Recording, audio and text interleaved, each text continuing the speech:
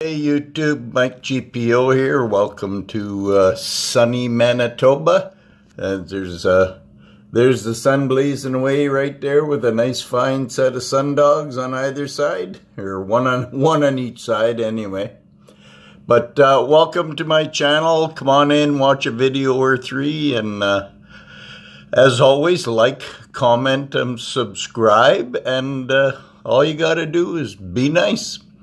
Talk to you soon, folks.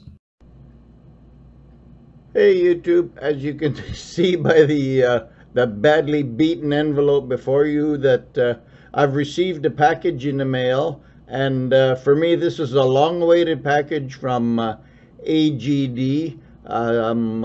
If you watched the video by Shiny Package a couple of weeks ago, you saw that he received something from AGD, and it was not the prize that I won. Shiny Package and I ended up being the only two guys in a giveaway by AGD, and part of what was in here is my winning from that giveaway, and the other part is a trade that AGD and I are doing. So if you give you a minute to get organized, we'll get some stuff up here. As you can see, the first thing that I put up here is this United States of America $1 bill, and you notice it says right over there that it says track this bill. Well, this is the prize for the giveaway, so stay tuned. There's going to be a separate video on this dollar bill right here, and you have a chance to possess this for a while, and then you'll move it on like I'm gonna do. So give me a minute. Okay, YouTube. What you see before you here, these are all the coins that AGD sent me in the package that included the Where's George bill. So if you give me a minute, I'm gonna wrestle up the note that he sent in the package, and I will place it right here. And it says, "Hi Mike, you are now the holder of Where is George note. I thought he could see Canada before you pass him on," and yes, he will. "It is also nice to do another trade with you. As you said you would like some European silver, there is a whole range here for you.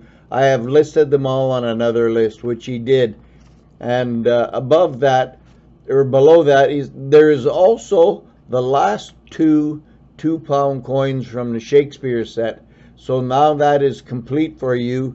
And also the Scottish poet Robert Burns 2-pound coin to go with the info that Big L sent you. So now that is complete for you. Take care and talk soon, AGD. And he's correct, because right here are two British pound. These are British pound 2-pound coins.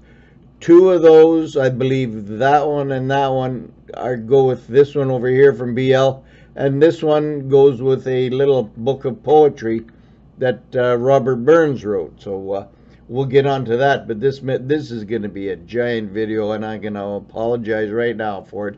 But hang on for a second, I'll get organized.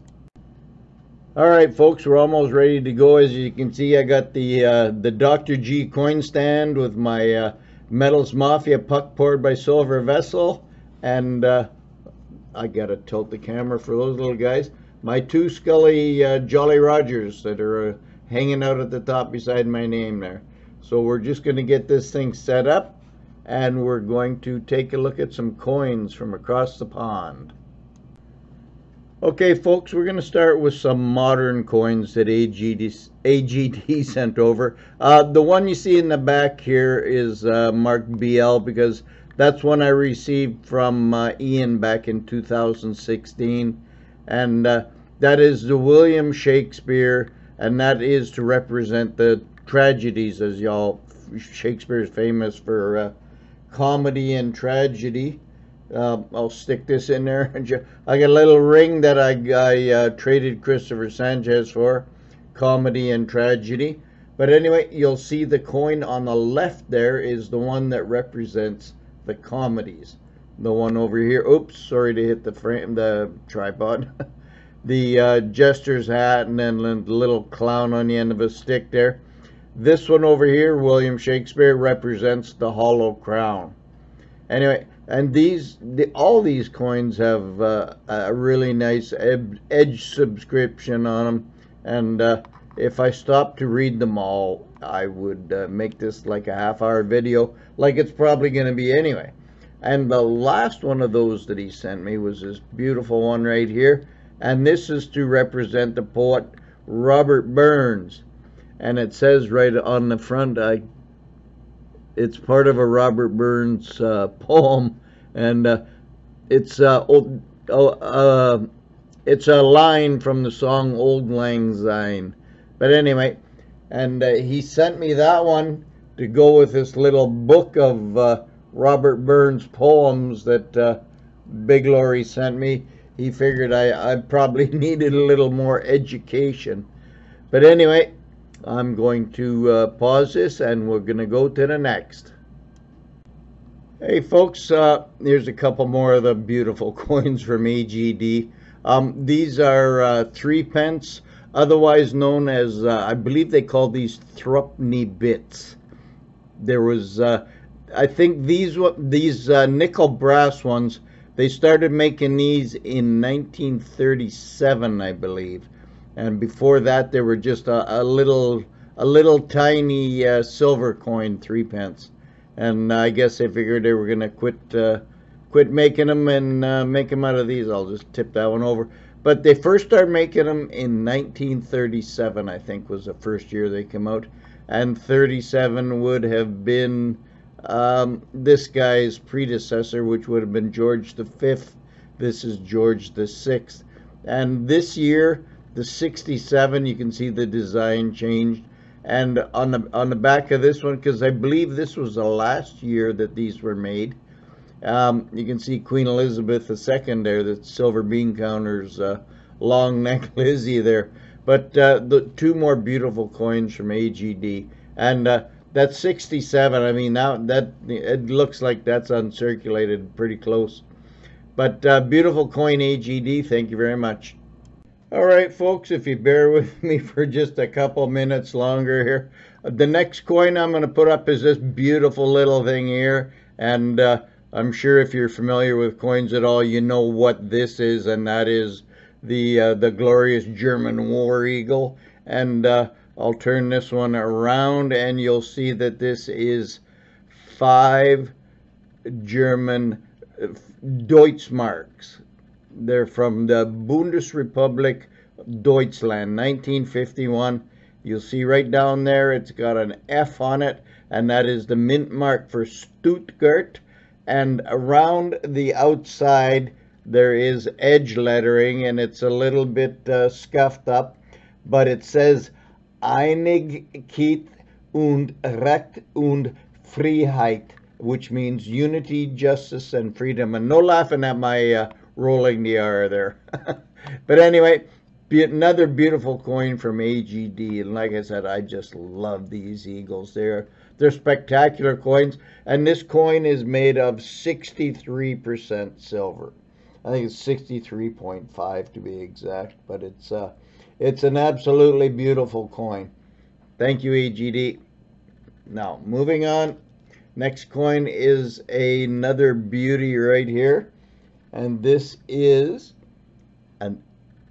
as you can see, George V, and this is a half crown, and it's still in pretty good shape for its age. You can see there George V, Di Grazia, Emperor, blah blah blah blah Rex.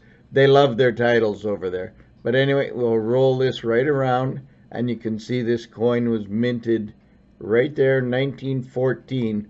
So that would, I believe that makes this 925. I'm pretty sure.